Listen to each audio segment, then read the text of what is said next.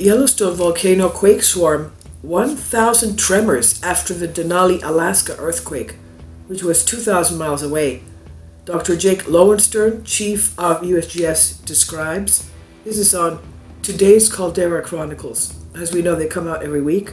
First of all, please let me apologize. I have a cold. It sounds worse than it is, actually. All right. So this is September 23rd. Today's article. They come out every Monday. Caldera Chronicles. This week, column written by scientists and collaborators of Yellowstone Volcano Observatory. This week's contribution is from Jake Lowenstern, chief of the USGS Volcano Disaster Assistance Program. He's former scientist in charge of Yellowstone Volcano Observatory.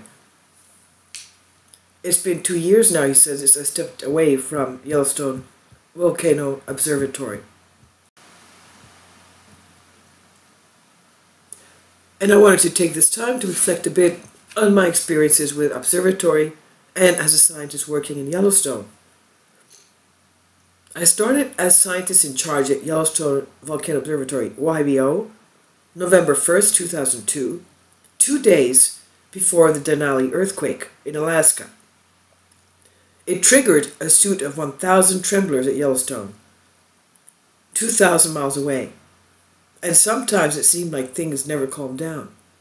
There were numerous more earthquake swarms, uplifts, subsidence of the caldera, and even forest fires. As an observatory, we created science plans, hazard assessments, and crisis protocols. And as scientists, we made lots of key observations and published our results. And the public's interest in Yellowstone's volcanic nature continued to rise, of course, especially after 1,000 earthquakes because of this. After 15 years, I was ready to try something different, and I was excited that Mike Poland was ready to take my place. The observatory was also in good hands with Jamie Farrell at the University of Utah, gaining responsibility as YVO's chief seismologist, and Jeff Hungerford ably taking over as Yellowstone Park geologist. Additions of the State Geological Survey, University of Wyoming, and UNAVCO to the consortium of institutions that make up YVO broadened the scope and capability of the observatory.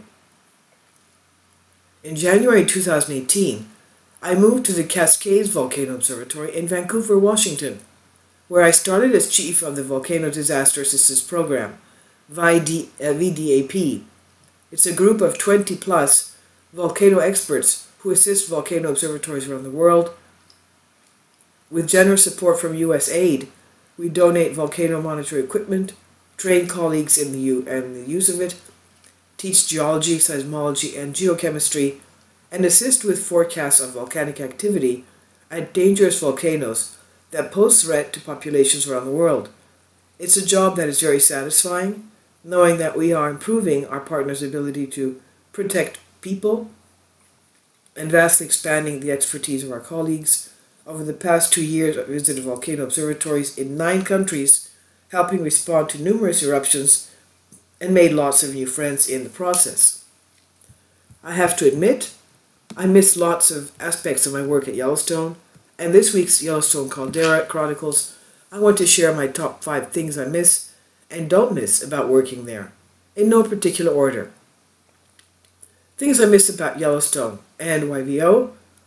1. Hiking into the backcountry and visiting new thermal areas. Each one is so different, and the overnight trips are incredibly fun to plan and carry out. 2. Working with YVO colleagues, both at the USGS and other YVO partner agencies. 15 years is enough time to develop a lot of wonderful friends and colleagues, and I had the opportunity to work with a lot of smart, motivated, and kind people. 3. Geysers. Where else do you get to work in a place with geysers? Somehow, however, Steamboat Geyser erupted only 6 times during my tenure, including only 2 in the last 11 years, post-2006. With 68 and counting eruptions in 2018-19, I'm starting to take this personally. What the heck, Yellowstone, he says here. Number 4, research. The geology of Yellowstone is pretty amazing. You have 2 billion-year-old bear-tooth basement rocks, 50-million-year-old petrified forests, and Absaroka volcanics, the recent Yellowstone Plateau volcanic field with its giant ignimbrites and lava flows, and then the imprint of hydrothermal activity interacting with it all. What a wonderland. Number 5, the animals. I have to admit I wasn't too pleased when we had multiple backcountry trips cancelled due to marauding grizzly bears, but I am glad that those awe-inspiring animals have a home at Yellowstone. I never saw a lynx or a wolverine, but I saw pretty much every other major critter that calls the park home. Okay, time now for the things I don't miss. 1. Bear jams. If you've ever been to Yellowstone this summer, you know what I'm talking about. You could spend hours in traffic in a 3-mile backup of cars stopped so that people can stare at the bear scratching its ear a quarter of a mile away. Bison jams are just as bad. 2 is road construction. Pretty much every year there's some part of the park that cancelled that's challenging to reach or closed due to road improvements. In contrast with bear jams, you can plan around this particular inconvenience, but you don't usually get to see a bear. Number 3, he doesn't miss the mosquitoes. Granted, we almost always planned our visits to Yellowstone to avoid these pests, but they could certainly ruin an afternoon hike or sampling trip in June. 4. Supervolcano. Trying to serve as a source of public information on this topic is clearly a no-win deal. Yes, these kinds of events do occur somewhere on Earth every few tens of thousands of years, and yes, if it happens again, it could be devastating to society. But no, there is minimal chance that Yellowstone is going to erupt this century. He says, but no, there is minimal chance that Yellowstone is going to erupt this century, and we are not hiding evidence to the contrary. Get over it. Number 5, actually there really are not 5 to gripe about. It's too nice a place. So he says here, thanks for reading. If you'd like to see some of my photos and travels around Yellowstone, you can visit this article I wrote last year for the Traveling Geologist website. Okay, now in these Caldera Chronicles, Dr. Lorenstern talks about the Denali, Alaska earthquake, 1,000 earthquakes in that swarm, and subsidence and changes in the Caldera area. These are, of course, all the young faults of the Yellowstone National Park just around the Caldera. And there's a lot more on the northwest. There's even cracks lately that have been, well, when you have a caldera and you have actions, you always have cracks. Recently, this map came out in April of this year, and you could see that around the 7 o'clock position on this image, you have a dashed circle around the Ridgecrest Salton Sea area. This shows the red blob that's under there, and also stretching into Long Valley Supervolcano Caldera, and also the high threat volcanoes, and also going northeast towards Yellowstone. Okay, this is another connection, as you see, from Ridgecrest to Yellowstone.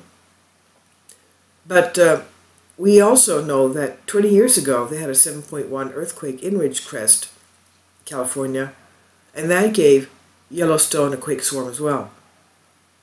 And when we recently had the July 4th and 5th earthquakes in Ridgecrest, I had already read this article concerning Ridgecrest Yellowstone earthquake connections. We recently found that there's the same plume underneath. There we go. You can see that right there. Okay?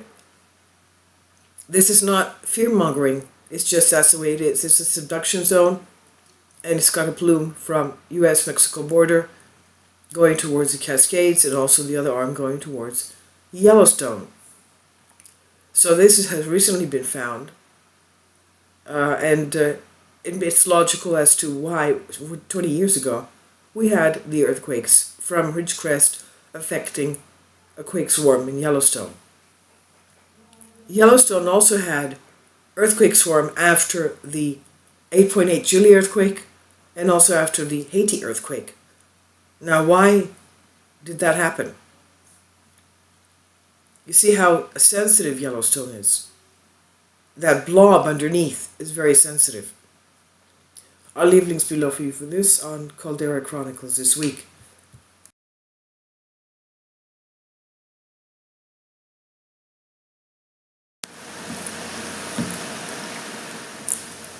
If you'd like to join me on my Patreon account, you will hear content not covered by mainstream media.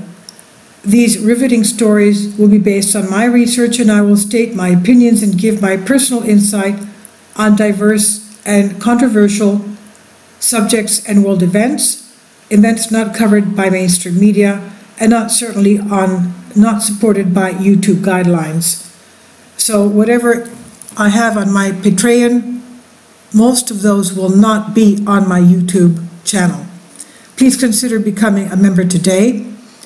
More of the most significant and important videos will be on my Patreon channel. Your support helps me to continue my research and keeps this YouTube channel alive. And we depend on your support, your generous charity, because we help economically challenged families here in Athens, Greece, in Kapota, and we also help the young generation with university tuition and the community around our church. Thank you.